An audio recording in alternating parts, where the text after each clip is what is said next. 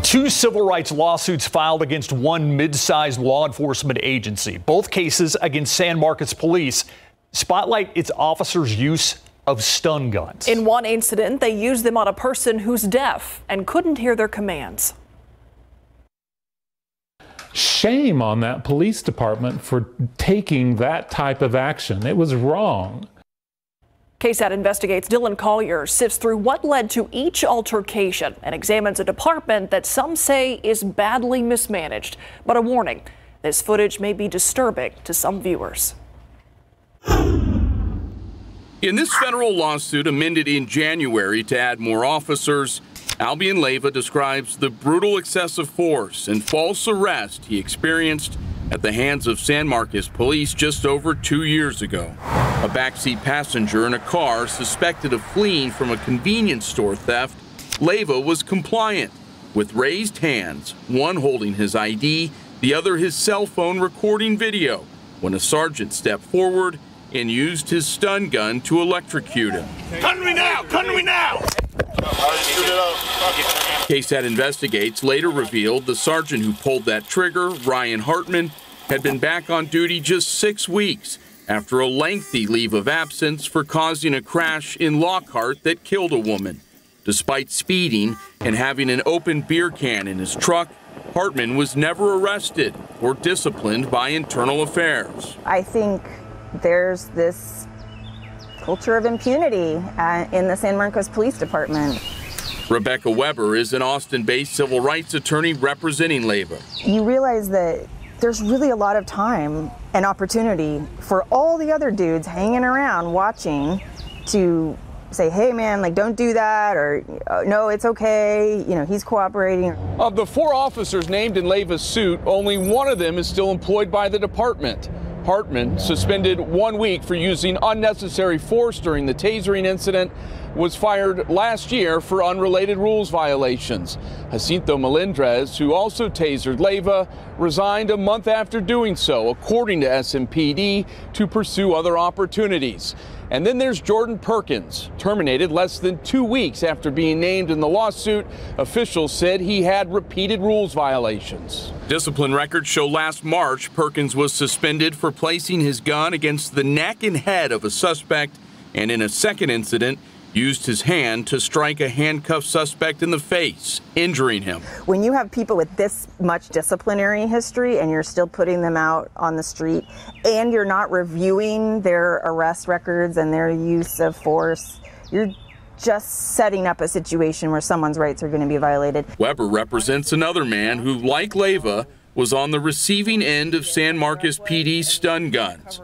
Big John Kelly, all 6'9" of him, was crossing a street in May 2019 when officers approached him from multiple sides and within seconds repeatedly used their tasers on him.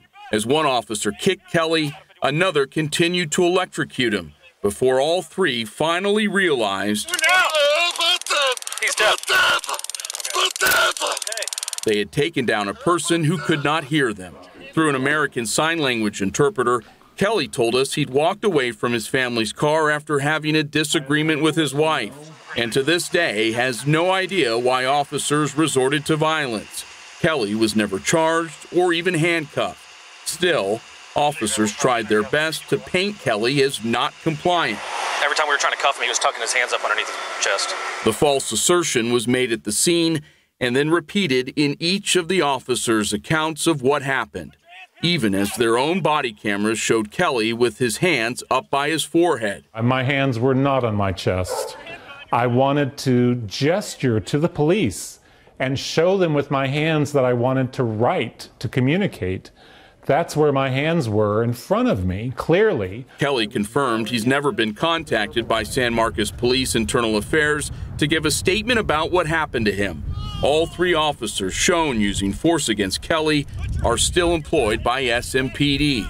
Police Chief Stan Standridge and the city's mayor, Jane Hewson, declined interview requests, citing the pending litigation of both cases. In November, during a taped deposition for Kelly's suit, Officer John DeCourty answered that if the circumstances dictated, it's okay to use the stun gun on someone who is elderly, very frail, or even What about a pregnant woman? Is it okay to tase a pregnant woman? Again, if the circumstances dictated, then yes. What? Hays County prosecutors dismissed a misdemeanor interference charge against Leyva last summer. His attorney is now asking the court to add a wrongful arrest claim to his suit, as well as a claim that his First Amendment rights were violated. Kelly's civil rights case is scheduled to go to trial in September. You know, when you talk about Kelly, Big John, as you called him, yeah, his hands are up as he's walking across. And as soon as he sees the officers, he begins to try and sign that he's deaf. That is what his normal protocol is. He's used to trying to communicate with people that way. As soon as he sees them, he wants them to know right away that he is deaf and he cannot hear what they're saying. Right, there we saw right there. How strong are each of these federal cases? Kelly's case is very strong. It's scheduled for trial in September. His attorneys have already gotten over a lot of those hurdles that you see lead to dismissals kind of early on when lawsuits are filed against police departments. Leyva's case was filed much more recently, so he has to get over some of those same hurdles, the attempts at dismissal, before this gets to trial or a possible settlement. And in that Kelly incident, we said at the top of the story the video was hard to watch. Yes. It certainly is hard to watch.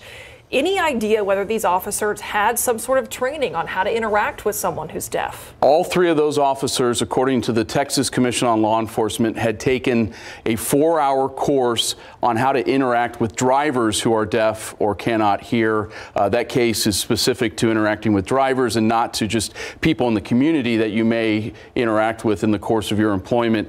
John DeCourty's course took place 2 months after this tasering incident, but currently all have that 4-hour course as part of their TCOL official records. Now, you said that Internal Affairs from San Marcos never contacted Mr. Kelly.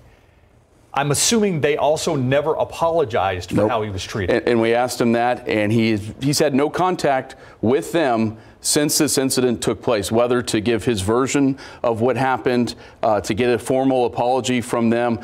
We could find no suspensions of any of these officers in the Kelly case. As we mentioned, Hartman was suspended for the Leyva tasering, 40 hours that he was able to use vacation time to cover. But in terms of the Kelly case, the older case, nothing from SMPD. It's the type of situation where it looks like they wanted it just to go away. And he wasn't arrested, was never charged. Never handcuffed. There was no assault that took place.